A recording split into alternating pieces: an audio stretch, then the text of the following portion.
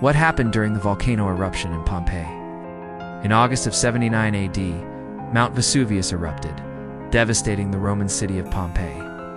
Ash and rock began falling rapidly, collapsing rooftops and suffocating people.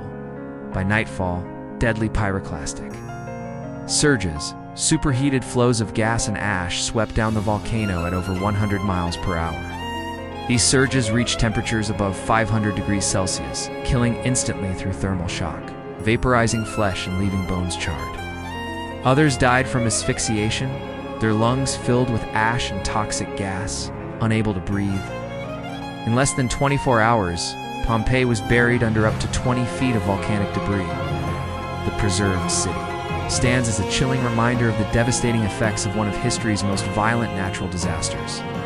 But it's not just a tragic tale, it's also a treasure trove of information about the lives and culture of the ancient Romans.